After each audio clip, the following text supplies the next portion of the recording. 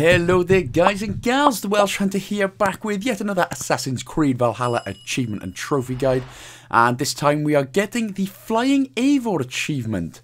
Now the location for this is in Venonin, which is just, as you can see, at the very top we got Mercia, and then it's sort of north of where the Ledecestercire is. Definitely worth making a manual save just in case. You don't want to go back any further than you have to. But you will see these sort of big, huge, massive pillars. And there's only one which has these steps and ladders on them. So climb up the first set right here. You'll have to get your bow out. As you can see, the ladder is just above my balding head right now.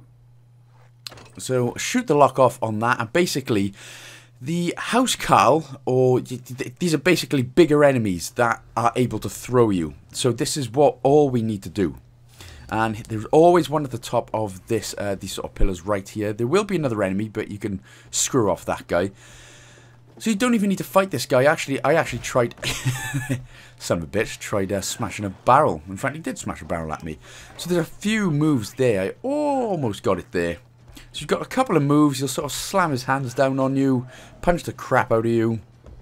But all we really need to do is just wait for him, dodge. You know, you don't want him to punch you off. That's not going to get us the achievement.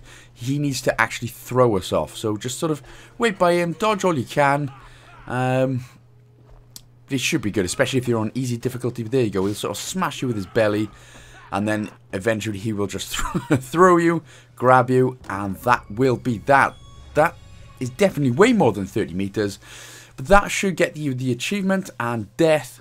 So that's that then, guys and gals. Thank you very, very much for watching. Hope the guide helped. Don't forget to like, comment, and subscribe. Big shout out to TimG84 for the continued support on Patreon. But I will see you in the next one. Big love.